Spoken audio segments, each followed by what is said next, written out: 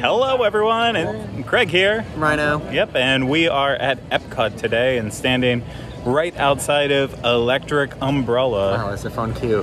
The umbrella went by. Oh, that did go by. So I believe that was a shade umbrella though right behind us. You might be asking, why are we standing out front of Electric Umbrella? We'd be smart enough to never eat there, and most of the time, you'd be right. But not today. No, not today. Now we're gonna try it out. So this is going to be our way to bid adieu to this restaurant, because I will probably not be back to it until, you know, before it gets the axe. But before it's gone, I think we gotta have to go inside and answer the question: Is it actually okay? Is this something that we're actually losing? Is it with in all fact the construction? electric? Okay. With that, I think we should head inside and see its electricity.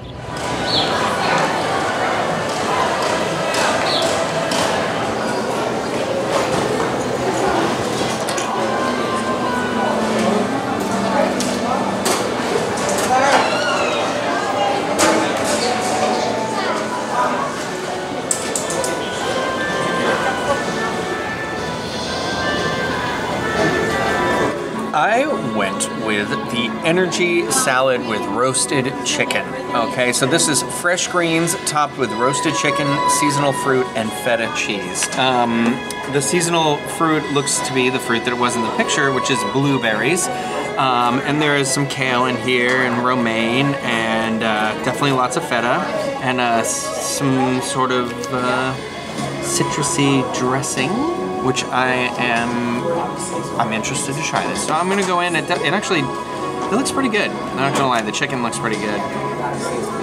Better than I expected is what I should say.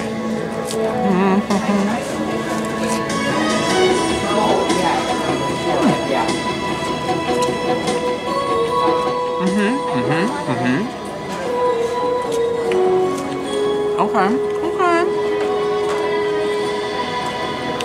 Yeah, I mean, the chicken's pretty good. It's not too dry.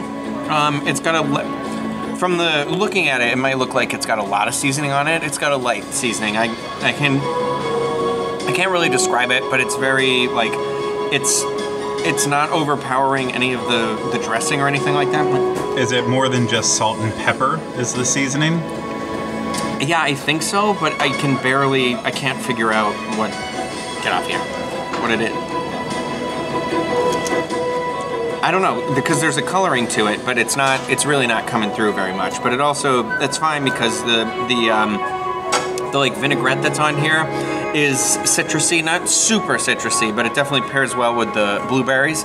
I am not usually a fan of fruit and vegetables like mixed together. I love them all separately, but especially in salads, I don't care for them. But actually, I'm not minding this one. The blueberries are giving it a nice little pop of flavor here. It makes it all feel very light, except for I feel like there's a lot of this vinaigrette on here. So it's actually, I'm getting kind of like a greasy feeling in my mouth with it. I'll have to eat a little bit more to let you know how I feel about it. I went with this one basically because I felt like the other kind of lighter side option, which was the energy salad, was kind of plain, because that was just fresh greens with seasonal. Oh, this describes it as something completely different. There was a quinoa thing in here, and it's not on the regular menu to order it, so I will retract my statement. It was in the pictures, though. I asked you if you were going to get the quinoa salad. Yeah, but I didn't, because it was basically like a scoop of quinoa. It was like some carrots, some cauliflower, edamame, and maybe there was like one other thing, and I was kind of like, these all seem like good sides, but there's nothing bringing it together for me. It is the plant-based option right now. It is, yes. And so I felt like it was kind of basic when they have a lot of really interesting plant-based options at Epcot to try out. But I'm not gonna knock it for that, because so far so good on this one though. Better than expected. But yours looks like it might not be the same story, so why don't you try yours before it gets any more dry? This one was a really big toss-up for me. I did not quite know what to go with. You know, there is a specialty burger here, the Mojo pulled pork burger, which is a burger topped with marinated mojo pork and drizzled with cilantro lime aioli, and I was like, it's just going to be an interesting topping, probably on top of a really terrible burger, usually like what happens with the specialty burgers, so stayed away from that. The chicken prosciutto mozzarella sandwich also caught my eye, but once Ryno made the decision to get a dish with chicken, felt like we didn't need to team up on the chicken, so I went the opposite route, kind of a mixture of what my first inkling was and nothing of my second inkling, but I went with the brisket sandwich. This is slow-cooked smoked beef brisket marinated in au jus, on top a toasted roll covered with homemade beer cheese and served with french fries for $10.99. And just based on appearances of it, as soon as it got set down on our tray and we looked at it, the first thing I told Ryno is the best compliment I can give this is that it looks like a school lunch. And I don't know if that is a compliment now that I'm really thinking about it, but it does look like something you would find. It looks like one of those chew toys that you find at Target that you're like, that's cute, my dog will love that. Yeah, and so it does look like your school cafeteria lunch. You know, the beer cheese, always love a good beer cheese. I will say the hoagie roll on it's nice, it's soft. You can tell there's like a slight crisp on the outside, not crunchy, but you know, can't complain about the bread. The brisket, I'd say there's a decent amount inside. You know, when you take into consideration it's a big long bun, I'd say there's a fair amount in it. And I actually grab this. I'll try a piece of brisket. I want to call you the bread whisperer from how you just held your bread to your ear and squeezed it, and you're like, what's that? What's that? What's that? Yeah, it's telling me I need to eat it, and I will. Okay, so the actual meat inside is, you know, it's good. It's a little on the salty side, so it's almost not even fair to call something like this brisket. It's more like a slow roasted pot roast. It looks like steakums. Well, and I think that's kind of what they're going for with this. Is kind of like their take on a Philly cheesesteak, but I just looking at it and tasting the brisket itself, I will say that peppers and onions would take this actually to the next level, but let's see if the beer cheese sauce is just good enough with it. This mood music.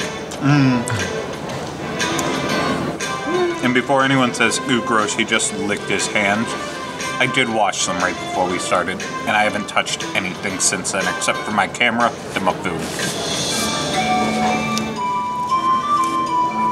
Okay, first thing I have to note is I got a bite with a lot of beer cheese, and I will say, it is, you can tell it's not just your standard average Disney hot cheese. It's like, it actually is beer cheese. So it does kind of, you know, like you can't taste the beer or anything in there, obviously, like most beer cheeses, but you can tell it's not just your standard average ordinary Disney melted cheese. So I do like that. It helps elevate the sandwich a little more.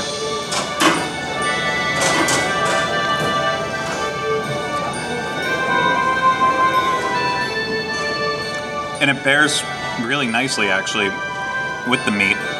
So it's nice, salty, savory dish. The one thing I do wish, which maybe I'll get over it, but without the bun being a little crunchier on the outside, I do feel like it's missing out on something crunchy with it. Really, again, French onions or something? Peppers and onions, sauteed peppers and onions. Even I know they can sometimes get a little greasier when you're talking about quick service, but even if it would have been an option to have like fresh peppers and onions on there, I feel like that would have added a nice little crunch to it. So I think I might actually be okay with this, oddly enough. I need to think about it though. And as for the fries, you know, we never really talk about them when we're doing these quick service reviews if we have to end up getting the fries, but standard Disney quick service fries like you're gonna get anywhere else. So no thrills, no surprises on that. So I'm gonna keep eating, Ryno's gonna keep eating. We'll fill you in on what we think when we're finished. We are all wrapped up with our meal here at Electric Umbrella. And Ryno, where do you think you stand on it? I think it was fine. I know what I got was kind of basic, just the salad, but I liked the ingredients I thought were good. I enjoyed the blueberries, and I thought the chicken was just fine. But I would say I would maybe ask if that dressing is possible on the side, because for me it was one of those like, when you go to the Olive Garden and they have the big salad, you know, and it's like really soaked up in that. That's what it reminded me of. So that gets a little like greasy. Some people love it like that though. So that's just personal preference, but I thought it was fine. Yeah, you know what? Color me shocked. Oh, you know, what mine was definitely... Because it's the electric umbrella? Yeah, sure. Okay. How about we'll go with that. With what I got, you know, this was not a culinary adventure or anything. It was a slow roasted meat sandwich in juice on a bun that somehow did not manage to get soggy, but then also had a lot of flavor from the meat itself and the beer cheese. It was not healthy in any ways. I wish something a little bit better could have been offered as a side dish, you know. Like, even some crunchy house-made chips. I was just going to say, house-made chips would definitely fit, because you could have put them in. Exactly. Something else other than French fries. French fries, you know, they're overplayed, but the sandwich itself, if they would have had, like, vegetables or something on it, like I've said a million times now, peppers and onions, maybe if it was served with chips, like, this would actually be an awesome meal. And I know I'm losing all credibility saying that, but it actually was tasty. Yeah, but I will say the overall vibe I get when I was going in there and looking at the menu and like getting ready to order, it feels very like we gave up. Yeah. Like, you know, like we've got some things, they're gonna be basic, but we're not gonna, it's no thrills, you know? Yeah, and that's... not everything has to be either. Well, and that's part of that sandwich. There was nothing thrilling about that sandwich, but the fact is, it was more interesting than just a burger and fries or even a hot dog and fries, and it was well done, so I really can't complain about that. And the only thing, you know, with Electric Umbrella, it still does have that vibe of basicness to it, like Ryno said. It feels kind of dirty a little bit at this point, and not even like, it's filth, but you know, it's carpeted in there and there's a lot of like food ground up in the carpet, but also like the carpet's kind of old. So it's got like, just like a little bit of a grimy feel to it. And like, it could be 100% clean because they were cleaning the tables the whole time and everything. It's just an age thing, I think, at this point. Well, and I mean, that is also probably one of the reasons why it is going away in, this upcoming winter, is because it's just gotten past the point of where they can actually keep it clean. But at the same time, too, it wasn't like I need to come eat outside in order to eat in a more sterile environment. No. But that's part of the benefit of this. There's tons of outdoor seating here at Electric Umbrella. Even inside, there's a decent amount. It seems like there's always more seating in there, but because of having like the upstairs section when that is open, but it does feel cramped and claustrophobic and loud inside. It definitely, whether it was closing or not, it was in need of a redesign, because where you go in to order too, I feel like is a cross point. Like it's too small of an area to moving back and forth with like trays of food with kids and scooters and wheelchairs and all that stuff. So it can become very chaotic with very few people. Yeah. So one of the things I do enjoy though, besides what I had there, is I really do love that upstairs, like we sat right under a speaker that was still playing that Epcot entrance medley loop, and so it feels like you get classic Epcot while you're eating it. I do like the upstairs though. I don't know why. I like at Harbor House where you can go upstairs in the Magic Kingdom. I like a place that has an upstairs. It makes me feel like kind of cool, and also like it's a step away, you know, like you can kind of go into a corner somewhere up there and take a break maybe. Yeah, so I think that's about it. The ultimate deciding factor here really is this a place that you feel like there's no other options and you have to eat here, or can you make your way somewhere else? Can you make your way to World Showcase? To the land even? Yeah, the last couple of meals I've had there were just okay, but I've never been a huge of a fan of it as other people have, so I'm not going to sit here and try to act like it was always my favorite. But I think the point I was making was, I don't think necessarily now if you stop at Electric Umbrella, you're not like right out the gate going to have a bad meal. You can probably, we haven't had everything on the menu obviously, but I'm sure you could still make bad choices there, but I think there are some okay choices you can make there. Yeah. Sometimes the food at World Showcase, it can just be overwhelming deciding which one you're going to dive into, and you just want something like something easy going. And with the barbecue place not open in America yet, American Adventure, it's kind of like this is the place to get that really basic food. Yeah. So, well, that's what we thought of Electric Umbrella, and of course we want to hear what you had to say about it. If you think you're going to call us crazy down in those comments below, then you should probably do so. Get down there and start letting us know how terrible we are, and yeah, let us know if you're excited for what's coming in place of Electric Umbrella, or if you're going to miss it because you only have a short amount of time to get out here and eat at the restaurant before it is gone forever. So also, if you enjoyed this video, want to watch other ones on our channel, always subscribe and hit that bell button so you get notified with new videos. Hit that thumbs up. So that's it for Ryno and I. We'll see you again with another video, but until then, see ya.